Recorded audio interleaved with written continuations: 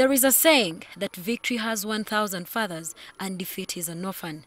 A few weeks ago, when she left for Sanya in China for the Miss World Beauty pageant, Queen Abenakyo had almost no official to see her off.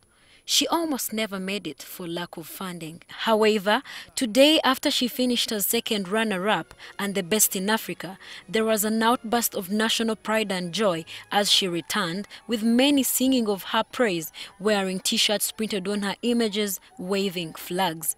She even returned through the VIP lounge.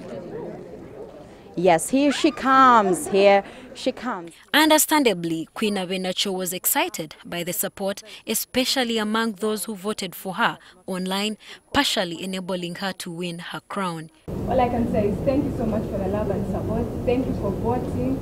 Thank you for being with me during my journey at Miss World, even as I report back home. The love is so overwhelming. She noted that she did everything for her country. And I'm glad that I was able to do this for my country, for God and my country. Abenakyo qualified for the event after becoming Miss Uganda. Minister Kiwanda, who represented the government, described Miss Uganda's success as a sign of patriotism and promised to support the Miss Uganda initiative. First of all, as a country, we are very grateful for this, for the first time to make it to that number, and also to make it as Miss World Africa. Congratulations.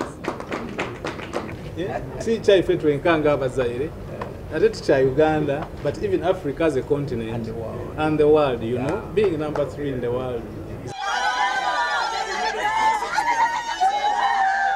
She made her way out of the airport, waving the national colors overhead in a convertible vehicle, followed a convoy of unrestrained fans.